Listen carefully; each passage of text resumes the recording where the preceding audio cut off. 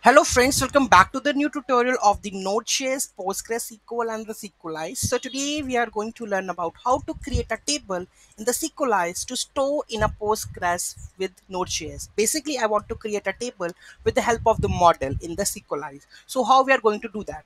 Okay, so let's see how we are going to do that. Before those who haven't subscribed my channel yet, please do subscribe my channel, and if you like the video, please do like, share and comment on my video. So let's get started.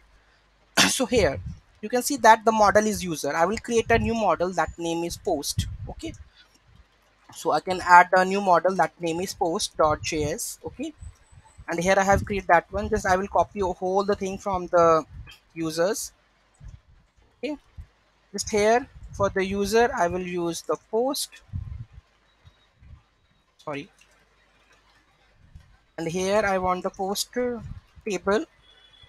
Okay, and the rest of the thing I think go for it. And here we will add the post, and here we will go with the post. Okay, so here is the post table. So how we are going to create that? So here you need to add one more thing, that is db sync force true.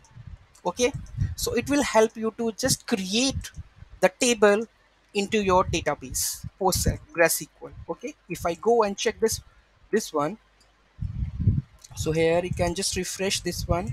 So currently this is only a user table, post table is not there. When I run the server, here we go with this one, just clear this one.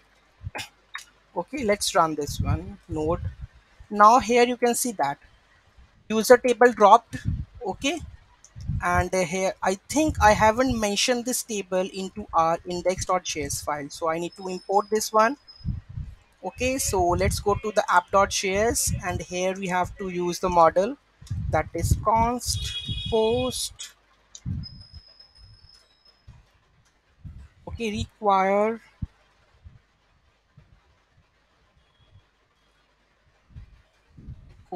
so here we will add this one. So here we go with the models slash models slash post. Okay, this is done. Let's try to rerun the server, restart the server. So what it says, create table if not exist the user. What we are getting in, duplicate key for the postgres nsp.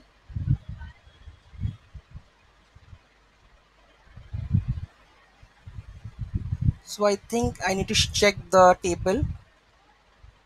Here we have the type name should be unique, duplicate key here. What the error we are getting, duplicate key violates the unique constraint of the pg type name nsp. Okay, let's see what exactly we have. Then we have a config database. Okay, done. Then we have the id, name, email. Okay, then we have a table name post, and I think it's the same one, right? So why it's showing some of the errors? So let's remove the email. We make it the post name,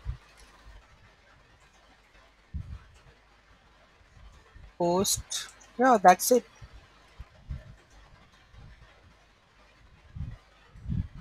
Type name user, creatable if the user does not. Let me check this one then. I think we are here. We have already created that one, right? Save this one.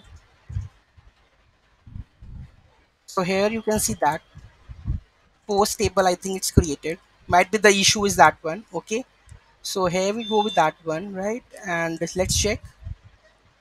So here we go with that one, stb, refresh this one. Now you can see the new table that the name is post, and let's check the columns. Now you can see that post name created or updated at. Okay, the issue is that the table is already there and we have running the query. Okay, and the post we haven't created, so that's the main thing. Okay, so this is how we are able to create the table with the help of the model in the Postgres Sequelize. So any doubt, any query in that, let me know in the comment section. Thank you so much for watching this video. Have a great day.